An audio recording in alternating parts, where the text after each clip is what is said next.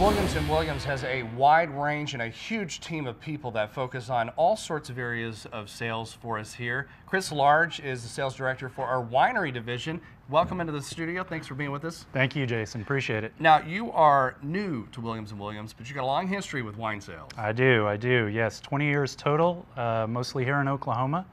Worked at Park Hills Liquor and Wines for approximately 10 years, and then had my own shop in Utica Square Grand Vin Bottle Shop before we decided to do our own brand, Eco Vino Wines. It takes a lot of knowledge to kind of get into the wines, depending on where they're made, how they're made, what part of the country they're from. I would imagine it takes just as much knowledge to run some kind of operation like that. It does. You know, I learned a lot in those 20 years. The contacts I made were invaluable. Really learning it from the ground up, what it takes to sell wine, what it takes to make wine. And again, I wouldn't be standing here if it wasn't for that history.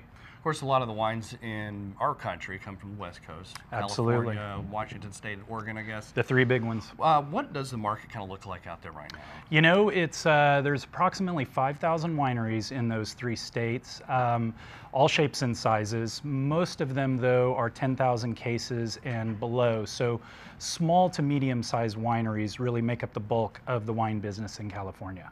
Talk to me about some of the people that have purchased these wineries. I know that, from what I'm hearing, they purchased them several years ago.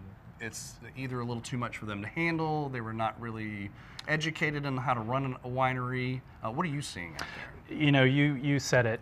Most of these people who bought these small to medium-sized wineries were gentlemen that were looking for perhaps a retirement or something other than what they were currently doing to put their money.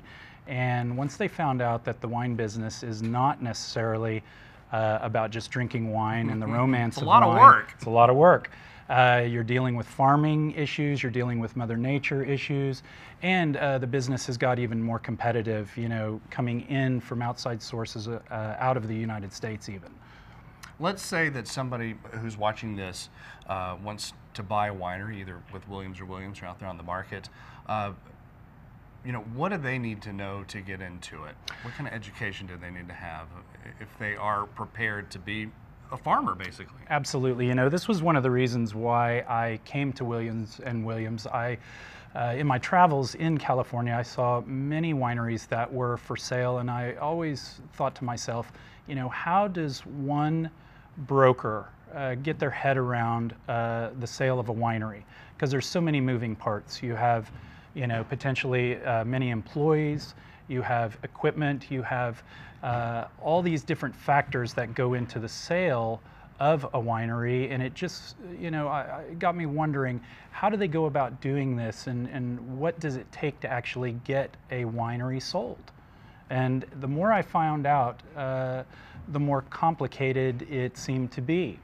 And so, having said that, you know, knowing Williams & Williams being one of the premier auction houses in the country, with professionals in a lot of different areas, I thought this would be really a great area to explore with them. I know you said that there were several thousand wineries out there on the West Coast. 5,000 plus. 5,000. A lot of those are going to be hitting the market within the next year or so. Hopefully those come into auction with Williams & Williams. What kind of price range can a potential buyer look at to pick up a winery operation? The majority of wineries that we've seen in this market are the $1 to $3 million range, and these are ones that are considered perhaps boutique vineyards. Very nice home, perhaps anywhere from 50 acres and below, and some of that acreage under vine, but relatively small operations. Tell me about how we're going to market these properties as they hit the auction block here on Williams & Williams.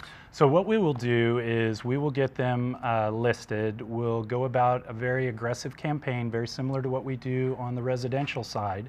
It'll be 45 days marketing in not only print, radio, online, social media.